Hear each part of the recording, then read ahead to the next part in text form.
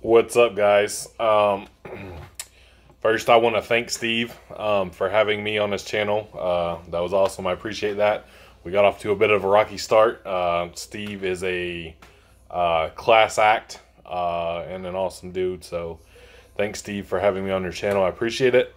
So, Steve and I talked about the feet up bench press, which again in my video I will continue to refer to as the Larsen press. As the Larsen press is the legs hanging over the edge of the bench variant, if you will, popularized by Adrian Larsen. That's what I do. That's what I'll be referring to in this video. So anyway, link below, I made a playlist of other videos of me talking about Larsen press and some of my better Larsen presses. I've Larsen pressed 5 plates numerous times. I've done it close grip. I've done it with a 5-second pause, 5-plate Larsen press. If you Google image Larsen press, I think like 2 of my videos are the top 2 searches, so that's kind of cool. But anyway, so I've probably done more Larsen pressing on camera, on video, than anybody on YouTube. I feel pretty confident in saying that. So let's talk about like why I do Larsen press so much. Not like so much weight, but why so much I frequently use it as a main movement. And I got into it. We touched on it a little bit with Steve. It just, time flies when you're having fun, and I felt like there was so much we couldn't get to. I mentioned on there the probably the biggest reason as a more advanced lifter that I go to the Larsen presses so much is the fatigue it saves. When, you know, I've squatted 775 in wraps, I've deadlifted 700 plus, 700 even in a meet, 700 plus in the gym. You know, I've benched 550. I front squatted 550. I strict overhead press 335. And very strict, by the way. I pride myself in that. That said, you get to these big lifts and fatigue management becomes very important. And especially lower back fatigue. I've injured my lower back a couple times. And, you know, some of it, early on, there were some bad form issues. But fatigue can certainly play a big role in that. I arch really hard in my bench press. I don't get the big McDonald's arch like some of the smaller competitors do. However, I get really extremely tight. I force myself into position with the uprights. I put my hands behind my back and push the uprights and force myself into an arch. So I don't have that great thoracic mobility, but I still, you know, I get extremely tight with my arch. And it's very fatiguing on my lower back. So I really don't like to train like that year round. Generally, I don't use competition bench press for training purposes unless I'm getting ready for a meet. Right now I'm getting ready for a bench only meet, so I've been benching with my feet on the ground. And I started 10 weeks out. I started this meet prep. And that was the first time I benched with my feet on the ground in months because I had been doing Larsen presses for so long before that. And I still get an arch with my Larsen press. That's what I like about it. I can't get quite the exaggerated arch that I do with my feet on the ground. And I'm obviously not nearly as tight because my feet aren't on the ground. But with a smaller arch and tight glutes, insert joke here, basically the upper half of my body is the same. It mirrors my bench press almost identically, other than, you know, there's probably some added range of motion because my arch isn't quite as big, which is also beneficial in the long run. So it saves a lot of fatigue on my lower back, so I can do more volume. I can get more work in with less fatigue on my lower back, and it saves, you know, that for squats and deadlifts, which can also be fatiguing, you know, on my lower back. A lot of every compound lift can, you know, be fatiguing on your lower back. So it really helps a bunch in managing, said fatigue. And upper body stuff, bench presses, overhead presses, you really should be able to do a lot of volume with, even more so probably than with your squats and deadlifts. I'm a big fan of volume with the presses. I know Steve is as well. And by doing Larsen presses, it allows me to get that much more volume with almost identical form, from the waist up. So I'm not really losing my motor patterns either in regards to my bench press, while still saving the fatigue for the other lifts. So that's probably my main purpose for it at this point, and where I am with lifting. I know if you're brand new here, it's a lot of bench and OHP videos lately. I have coming off a torn meniscus, so I've just been focusing on upper body stuff. But I promise, if you dig back deep enough, there's other lifts as well. But yeah, so that's hands down my top reason at this point for using it as fatigue management. Probably the second reason I like doing them so much is kind of that old school mentality of, if you just make something harder, and you can do a harder version of it, when you go back to the normal version of it, it'll be easier. Akin to like a deficit deadlift.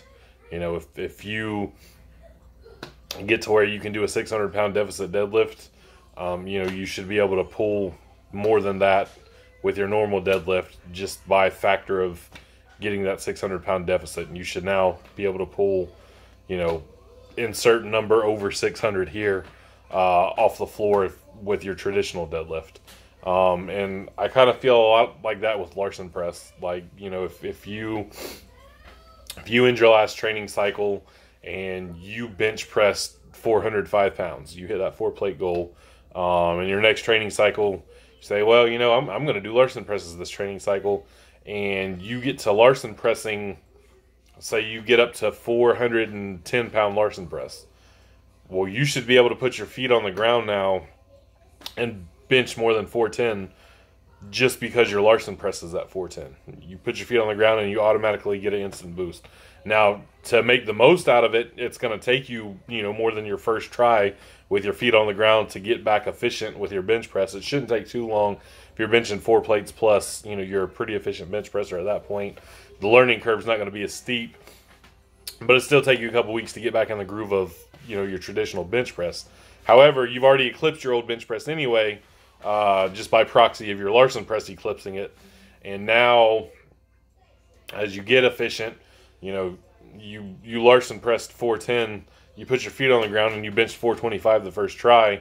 3 weeks later, maybe you're benching 440. Again, just by virtue of that Larsen press, getting over your old bench press. And I think that's something, I don't know that it's really quantifiable so much, doing something harder to in turn make the normal thing feel easier. But mentally it works for me. Just Little League Baseball, putting the donut on your bat, swinging it a couple times, making it feel heavy, then taking the donut off. And now in your mind, your 28-ounce bat feels like, a feather because you had that donut on it that made it 52 ounces. So I feel a lot of that with the Larsen press, in that sort of sense. And now, the more sciencey stuff, who was it? I think Jeff Nippert did a video with some EEG, EMG, whatever they call it these days,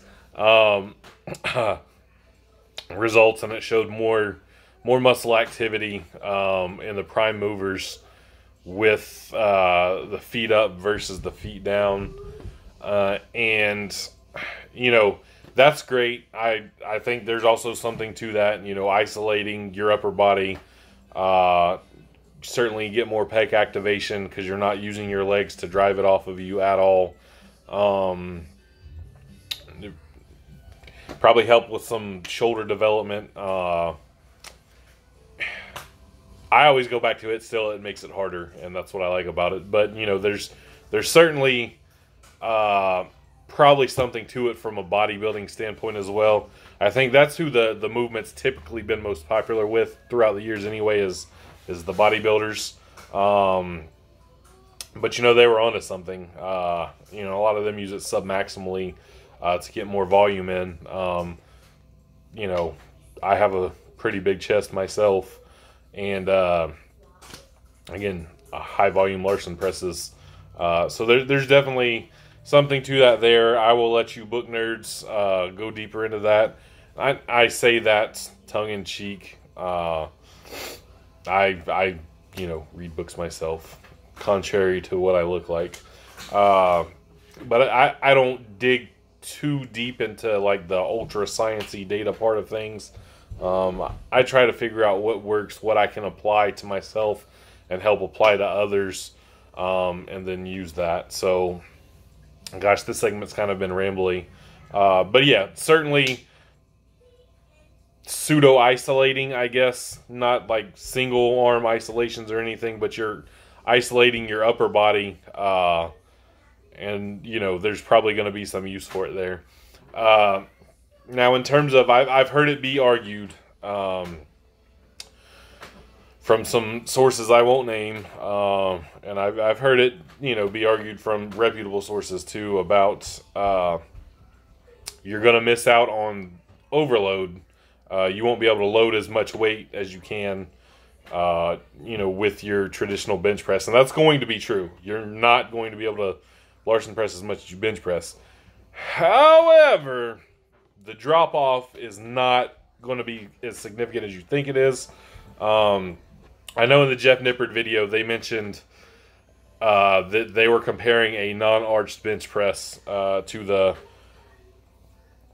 feet up bench press, which excuse me, their feet up bench press was kind of like in a crunch position variant, whereas mine is the Larsen press.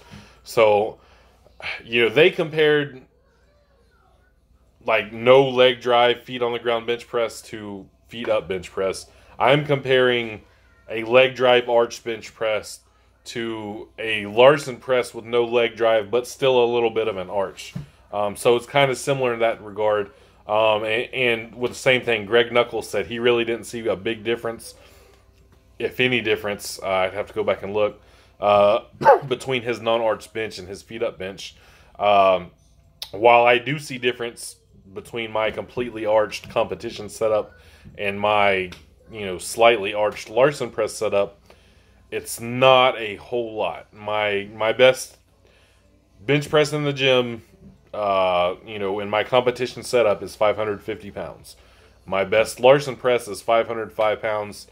Both of them moved very well. There may have been, 5 or 10 pounds left over on each one. So, you're talking about a 45-pound difference, right at 10%, at a maximal 1-rep max level. In terms of volume, I don't think that I really have any direct comparisons. I've done 405 as a 5x5 with a Larsen press. I think that's in the playlist I put down below. I've done 455 on bench press as a 5x5. But it's something where if you're working it in a wave of training or something like that, yes, for that time, the amount of weight that you're going to be able to load is going to be a little lower, but it's a variation. Your front squat's going to be lower loaded than your back squat, but it still serves a purpose, in training. Your SSB, if you have one of those, is going to be lower than your low bar squat, but it serves a purpose too. So I don't think anybody's advocating for like the full replacement of bench press with Larsen press, but I replace it oftentimes completely, and I've had great success with it. It's one of those things where sometimes you can get paralysis by analysis and look too deep into some of the scientific principles, and isolate a specific scientific principle while disregarding some other ones. So I really I don't buy into that a whole lot unless you were arguing for like completely replacing bench press, which I've yet to see anybody suggest. Completely replacing bench press in its totality with a Larsen feet up bench press. So I really don't see that as much of a negative. Now, we're 15 minutes in. If you're still here, bless you.